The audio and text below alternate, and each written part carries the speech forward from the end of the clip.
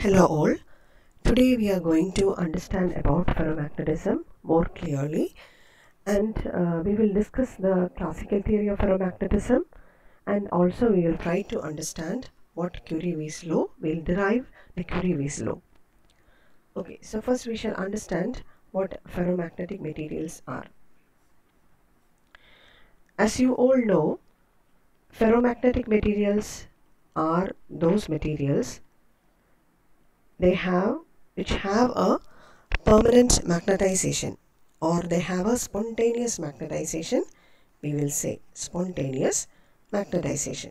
Okay, so what is meant by spontaneous magnetization is, even if you don't apply a external magnetic field, it will have an magnetization permanently, even in the absence of a external magnetic field. Okay, so spontaneous magnetization mean that even in the absence of an external magnetic field, applied field, the substance will possess a magnetization. That is what is meant by spontaneous magnetization.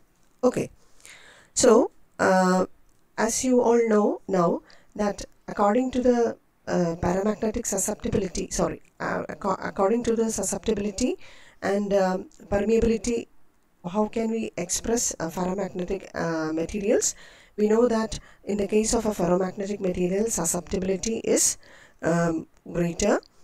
Susceptibility is greater than 0, very much greater than 0. Also, the permeability is very much greater than 1. That is, we can say that the permeability is very high, as well as susceptibility is also very high in the case of a ferromagnetic material. Now, as you know, the ferromagnetic materials, it is almost similar to a paramagnetic material, because you know that in the case of paramagnetic materials also, there is an intrinsic magnetic moment within the material. But then, in the absence of the magnetic field, what happens is that because of the random orientation of the magnetic moments, dipole moments in the material, we will not have a spontaneous magnetization in the case of a paramagnetic material. So, basically the structure in the paramagnetic material and ferromagnetic materials are same, because they have intrinsic magnetic moments. In both of them have intrinsic magnetic moments. Okay, but in the case of paramagnetic material, because of the randomization, it will cancel out each other. So, in the absence of an external magnetic field, there will not be any net magnetic dipole moment in a particular direction. But in the case of a ferromagnetic material, it has intrinsic magnetic dipoles and magnetic moment, but this magnetic moment, even in the absence of an external field, it will be almost aligned in a particular direction. So if it is all random, we can say that effective magnetization within the material will become 0. But in the case of a ferromagnetic material, this magnetic fields or magnetic dipoles will be aligned almost in a particular or it will be oriented in a particular direction, and so that direction, because there is no applied field, so I cannot say this to applied or it is aligned in a particular direction, but then it is aligned in a direction, not with respect to the magnetic field, but in a particular direction. Effectively, there will be a magnetic dipole. Dipoles will be oriented in a particular direction. Okay, and that will be the direction of the magnetization. Okay, in the absence of an external magnetic field. So this is the case of a ferromagnetic material. And I hope you understood. So this is very similar to the paramagnetic material, except that it has a spontaneous magnetization. Okay, and as you have learned in the case of paramagnetic material, it is also temperature dependent, because you know that when temperature increases, what happens? When temperature increases, this randomization of the oriented magnetic dipoles will take place. If the randomization becomes so severe, obviously what happens, this ferromagnetic, the magnetization, spontaneous magnetization within the ferromagnetic material will get spoiled, and then this above a particular temperature called the Curie temperature, or above a particular, you can say that above a particular temperature, this ferromagnetic materials also can lose the spontaneous magnetization, and they no more become ferromagnetic materials. It will lose its ferromagnetism and they become paramagnetic materials. So that all things we will discuss in the particular video. So now when you think about the classical theory, where we have to finally first come to a classical theory, and then actually we have to derive out the susceptibility of this ferromagnetic material. But then classical theory is no different from a paramagnetic material. So the final derivation, final susceptibility relation for a paramagnetic material will apply in this ferromagnetic materials also. Okay, so I will say the equation for magnetization M in the case of a paramagnetic material was N into mu square B divided by 3 kT. This is similar to the, this is exactly same for the ferromagnetic materials also, because all the fundamental explanation for which we derived the with which we derived the classical theory of paramagnetic materials are exactly same as in the case of ferromagnetic materials also. So this magnetization equation we don't have to separately derive for a ferromagnetic material. It is same as the case of a paramagnetic material. So when it is asked for an exam in the case of a ferromagnetic material, discuss the theory of with consisting of susceptibility, everything. The derivation for M, you have to use the derivation which we have done in the case of paramagnetic material, same as that. But then additionally there are few modifications because it has spontaneous magnetization. Okay, so I am not going to derive separately the classical theory for ferromagnetism as Langevins classical theory. It is same as the case of a paramagnetic material till we derive the magnetization. Then there will be some modification regarding the magnetic field within the ferromagnetic material, and there comes the deviation in this theory. Okay, so let me discuss. So now there is we know that in ferromagnetism there is some difference with respect to the paramagnetic material, because we said that there is an internal field, right? Internal magnetic field. So we see that the magnetic domains are almost arranged, or it is directed in a particular direction, which means that it is as if there is an internal magnetic field existing within the material, so that the materials are also, that the dipoles are all getting arranged in a particular direction. Okay, and we call this internal field as internal molecular field, which is existing within the ferromagnetic material. So this has no association with an external magnetic field which we apply.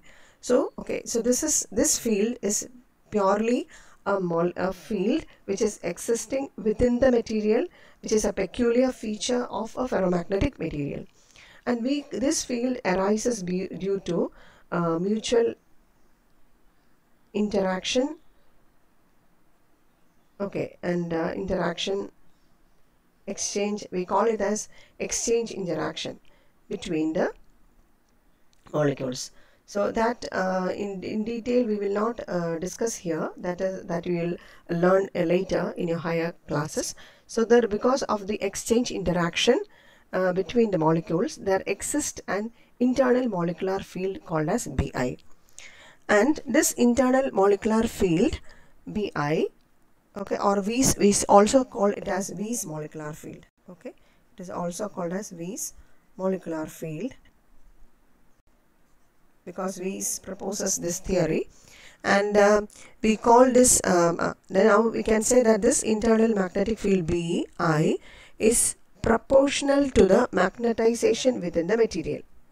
So you know what magnetization in the material is. Material already without any applied magnetic field, because of the internal molecular field there is a magnetization within the material. So we can say that the this internal molecular field is proportional to the magnetization in the material.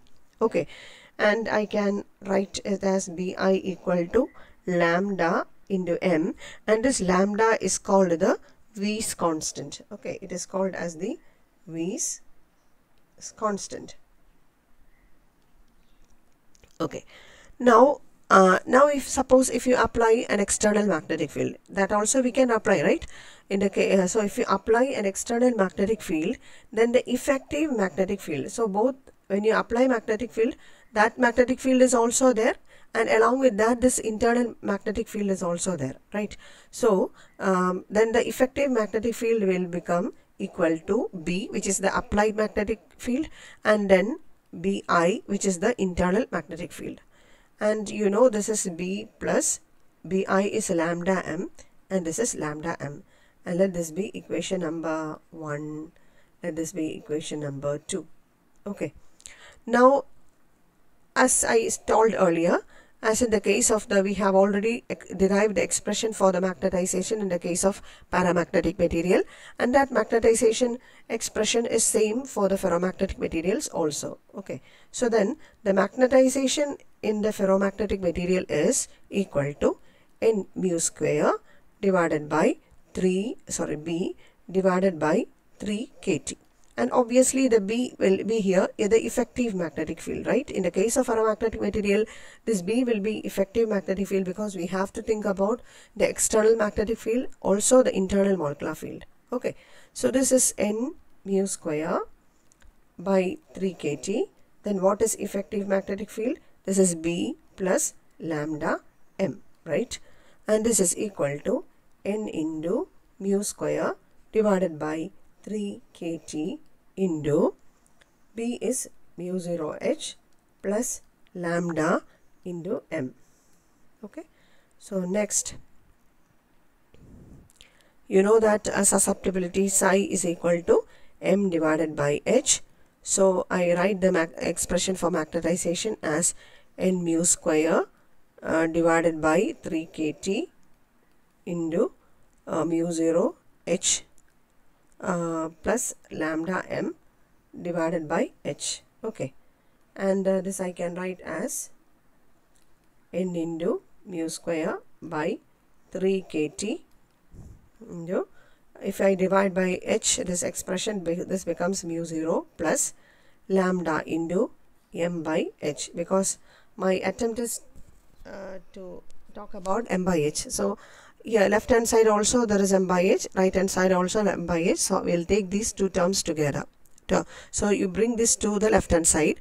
So this expression becomes m, and before that let me call this constant n mu square divided by 3 kT. I am calling it as a constant. This much I call it as a constant, say C prime. Okay, so then I will call that, and say I will write m by h minus lambda into m by h.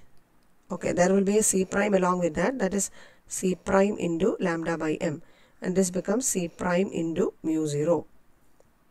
Okay, so if I take m by h outside, m by h into 1 minus lambda into C prime, then okay, so one thing I missed out one thing, this t you have to put separately. So this, the n mu square divided by 3k is actually C prime. Okay, so then t will be remaining there, right? So that t will be there for this term also. So m by h into t, similarly C prime mu 0 divided by t, that will be there.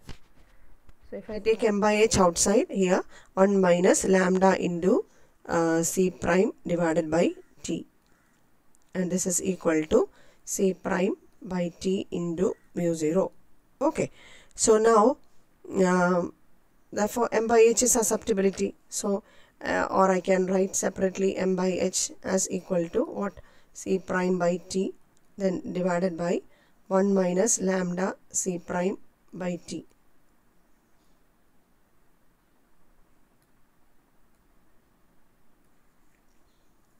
Okay, 1 minus lambda C prime by t.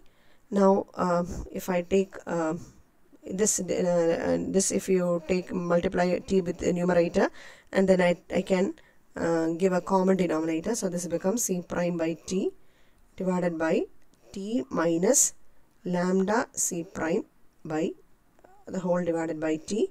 This T will get cancelled, and then I can write it as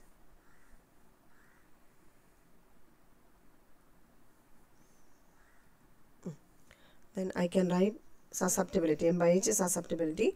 So susceptibility becomes C prime. There is a mu 0 here, right? I missed out mu 0. There is a mu 0 here. So C prime mu 0 divided by T minus lambda into C prime. Okay. Now I am substituting C prime mu 0 as a new constant. C prime mu 0 as a mu 0 is again permeability, right, in free space. So that is also a constant. I am calling this as C. Okay. And similarly, I call lambda into C prime as, it is obviously, you know that this should be a temperature because this is temperature. So T minus, and this dimensionally that this quantity should also be a temperature, and I call this temperature as Tc. Okay, and this is actually the Curie temperature. I call it as Tc. So then I can write the susceptibility expression as equal to C prime C. So C prime mu 0 is C. So C divided by T minus lambda C prime is Tc. So I can write it as Tc. And what is this? This is Curie. We have already learned this is Curie Weiss law for ferromagnetism. Curie Weiss law for ferromagnetism. And what is, I also already said in the earlier case, when we discussed dielectric materials, there also we discussed about ferroelectric materials. As in that case, this actually represents the susceptibility relation, or we can say this is the Curie Weiss law for ferromagnetic material. But you know that about Tc, above Tc, what happens above Tc, above a particular temperature, and if this temperature, see, if this temperature is greater than Tc, it's fine, because when it is greater than Tc, what happens? This denominator is positive. If T is greater than Tc, this term is positive, and obviously susceptibility will be positive. Okay, but then that means this expression is valid. But then if the temperature is less than Tc, what happens? If the temperature is less than Tc, this becomes negative, right? So that means, but we already know that ferromagnetic materials show its ferromagnetic nature below the critical temperature. Below the critical temperature only it will show the ferromagnetic material behavior. So that means, but if you apply this relation, or if you look for this the solution for this relation for temperatures less than Tc, we see that the susceptibility is negative. So that means for ferromagnetic materials, which is actually ferromagnetic below Tc, this expression is not valid, but instead it is valid above this Curie temperature. But above this Curie temperature, the ferromagnetic materials are no more ferromagnetic, but then they are paramagnetic. I hope you understood. So though this is a law for the ferromagnetic materials, this law is applicable for the paramagnetic behavior of this ferromagnetic materials above the critical temperature or above this Curie temperature. So now if I draw the graph for this relation, this will become like this.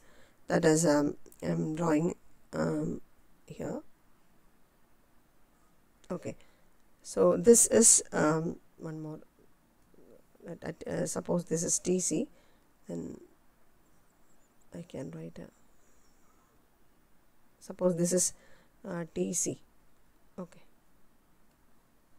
suppose this Tc, then this is the critical temperature, and this is susceptibility, and this is a temperature T. Okay, so this is susceptibility, and we said that this expression psi is equal to C by T minus Tc. We say that for temperatures lower than Tc, this is negative, so that means this expression is invalid. So I cannot plot this expression. In the case of ferromagnetic material, it is not valid. But then for temperatures greater than Tc, this, if you plot this expression, it becomes like this. For At critical temperature, this is infinity, and then after that, for temperatures greater than critical temperature, you know, when the temperature become greater than Tc, what happens? This denominator go on increasing and psi will reduce. So psi will reduce as shown in this figure. So this, if you plot, you can get such a graph like this. But then, so that means this we are discussing, or I can say this is actually the paramagnetic behavior in this range. For T greater than Tc is the paramagnetic behavior of a ferromagnetic material. Okay, so though we can say that this is an expression for Curie Weiss law for ferromagnetism. It is obviously the Curie Weiss law for ferromagnetism, but you just understand this expression has no meaning in the when the material exhibits ferromagnetism. But then after Tc, after above Tc, when the materials exhibits paramagnetic nature, and then there this expression is valid. Okay, so this is all about the Curie Weiss law in the case of ferromagnetic materials. I hope you understood the derivation. Okay, so study well. Thank you very much.